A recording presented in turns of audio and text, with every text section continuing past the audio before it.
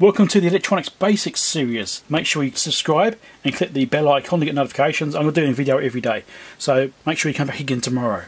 So in today's video we're going to talk about op amps and comparators. They're very similar and yet very different, and I think it's important you actually understand the difference between them. Here I have three different op amps. This is a single channel op amp, so it's only got one op amp in that package. This is a dual op amp, so there's two in there, and this is a quad op amp. There's four in there, and these are TR-04, MC4558, TR-081. Now, op amps and comparators. Why they're different, why it's important to know. Now, op amps and comparators have both got the same symbol. They both have this triangular symbol like this, and you got plus, minus, and output, alright? So, like this.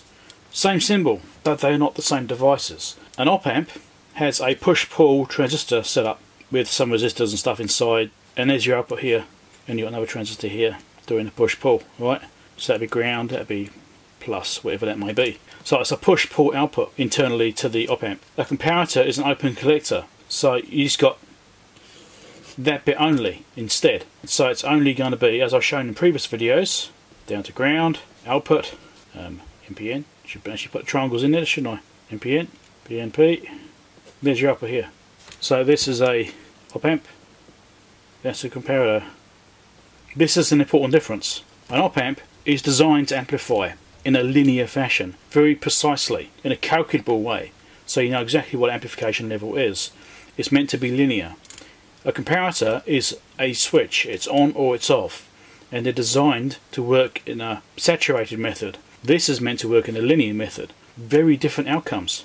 Op amps sometimes don't even like to work in a saturated region. If you are switching the output in an on-off fashion, some op amps don't even like that. It can actually damage them and they can overheat because they're not really designed to work that way. I mean, they can work that way.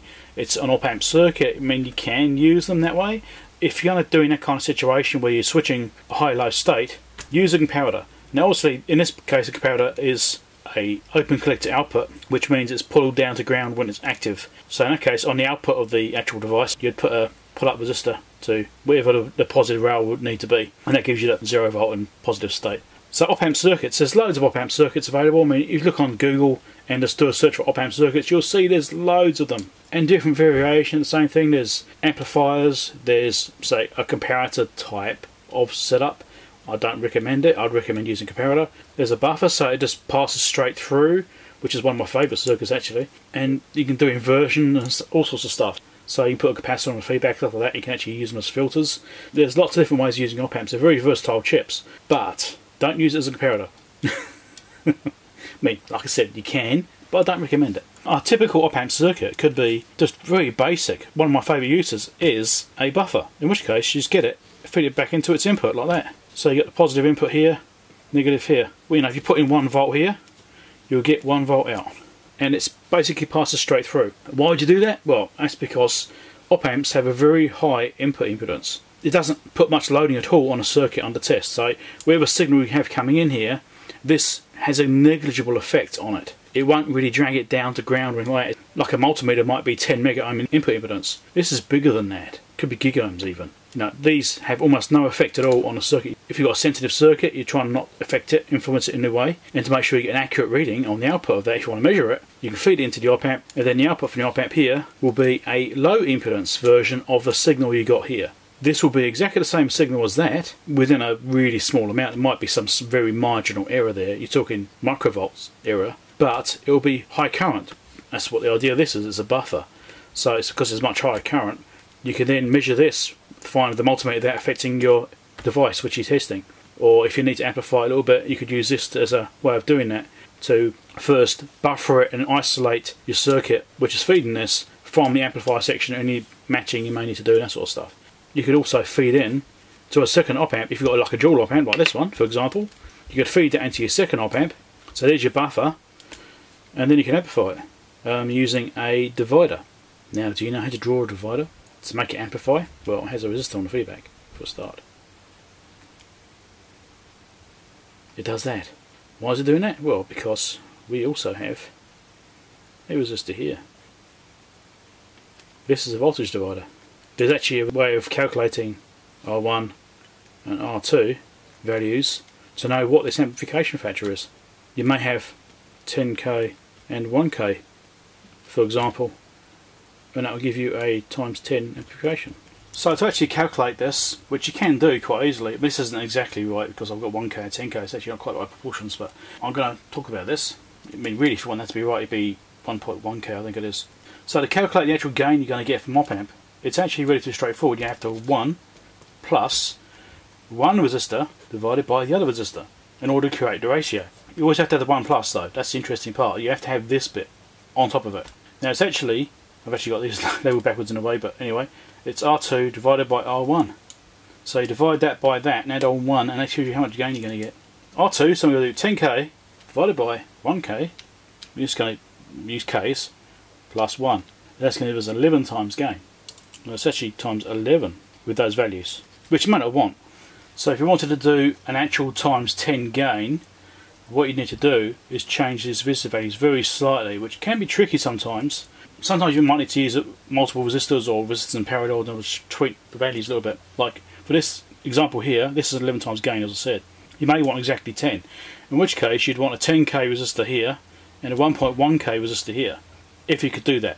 Another way you could do it is to actually increase the values by a factor of 10. So if you make this one 100k, and then we can make this one 11k. See what I've done? That gives us a much better margin. 11k is something you could potentially get. It'd be much easier to set that up. For example, in this case you could get a 10k resistor and a 1k resistor, stick them in series and there's your 11k. Easy. Well, here you can see I just filled in the formula to so you can actually see what I'm talking about. The other thing is, op-amps can be used from a single rail supply or a split rail supply, so you might have plus or minus 15 volts across the actual op-amp, which means you can actually go plus and minus, so you go above and below the 0 volt rail. That can be really helpful sometimes, especially if you're doing audio, so you might need to do that anyway. But you don't have to use it as a split rail supply. Other things to consider in relation to that is that the op-amps often don't go rail to rail. There might be 1 volt above the minimum and 1 volt or more below the maximum, or could even be worse than that. So another consideration is don't assume that an op-amp is going to go right down to 0 volts, because it probably won't. But that's when you may consider a rail-to-rail op-amp. You can get ones which get really close to it. That's when you use a split rail and you actually drop the 0 volt down to a negative voltage instead on the supply rail. Then it can go down to that 0 volt position. Now, there's lots of different kinds of op-amps as well. I should probably mention this. Typically when you talk about op-amps, you're talking about a voltage op-amp. So these are ones which can take a voltage input and spit out a voltage as well.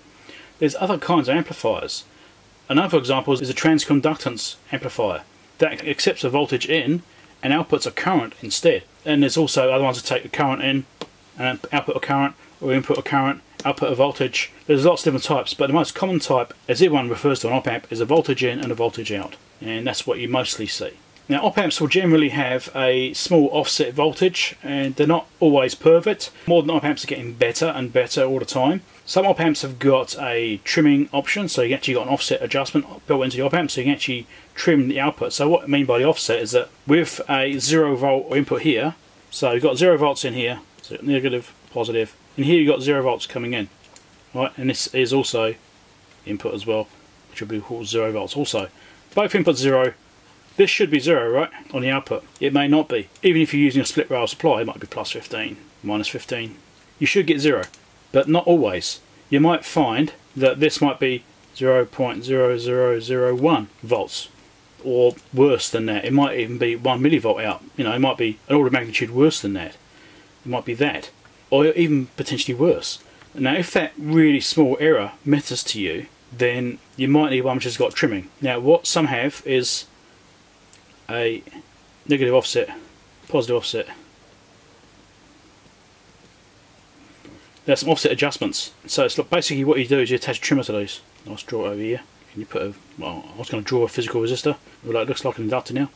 And at this point here, because you link those together, and here you'd inject a voltage and you'd make that trimmable, right? So you might have, you know, your main supply rail or whatever, plus 15 volts, you know, plus 15 here, and you'll trim it each way, and that will adjust the offset up and down so you can get your true 0 volts. A lot of the more modern op-amps now don't really need that. In most cases you don't even have to worry about it, even if they do have offset adjustments on the actual chip. Usually you don't need to worry. It depends on how much precision you require. If you need more precision, then use a better op-amp, or you use one with low offset voltage. Look in the data sheet, I'll tell you what they are. If you need a trimmable one, get a trimmable one. You can then tweak it yourself with a potentiometer and get it exactly where you want it. I've used both techniques myself. If you're enjoying these videos, make sure you click like and click on subscribe and the bell icon if you're not already subscribed. But definitely click like if you're enjoying the videos. There's plenty more to come. I've got loads and loads planned. I've got dozens and dozens of videos planned. So make sure you subscribe. I kind of skipped over this open collector output thing here. That's because I explained in a previous video. Go back and look at my integrated circuits video and I explained about open collector outputs a bit more detail in that one, if you need a bit more explanation. So I should explain a bit more about comparators as well whilst I'm thinking about this. Now, as I said, they're very similar to op amps, they're very similar. They have the same basic operation here. Now, another example, which is more related to comparators and op amps, as I was saying, is to have an input which is voltage referenced. So you'd have the input here going to an actual voltage reference. It could actually be a voltage reference or a Zener diode or something like that. A known value that you want to compare against. So this could be a Zener. It could be, say, 5.1 volt Zener, for example. So this is a comparator circuit, right? You can use this for an op amp as well, but I don't recommend it, as I said. All you need is a voltage reference on one side here. And there's your voltage input, which you want to compare against. This is the one you want to check. And this is the one you actually want to use as your reference. So in this case, I've just done a Zener diode circuit. So you've got a 5.1 volt Zener sitting here with a power supply to obviously power it because you need that. You could use a resistor divider. You could do that too. It depends on what you're doing. If you know your 15 volt supply rails coming in is rock solid, you could do a 3-to-1 resistor divider network instead of having a Zener. It'd be cheaper. It may not be as stable or as reliable. If you've got a known voltage source, then it's probably slightly better. Anyway, so you've got a 5.1 volt reference here. When this input here is above 5.1 volts, this output will be positive. When this input is below 5.1 volts, it'll be negative. An op amp will do the same thing, but like I said, they're not really meant for that. They don't like being in that saturation region, they like to run as a linear amplifier. So that's a typical kind of comparator circuit you would use.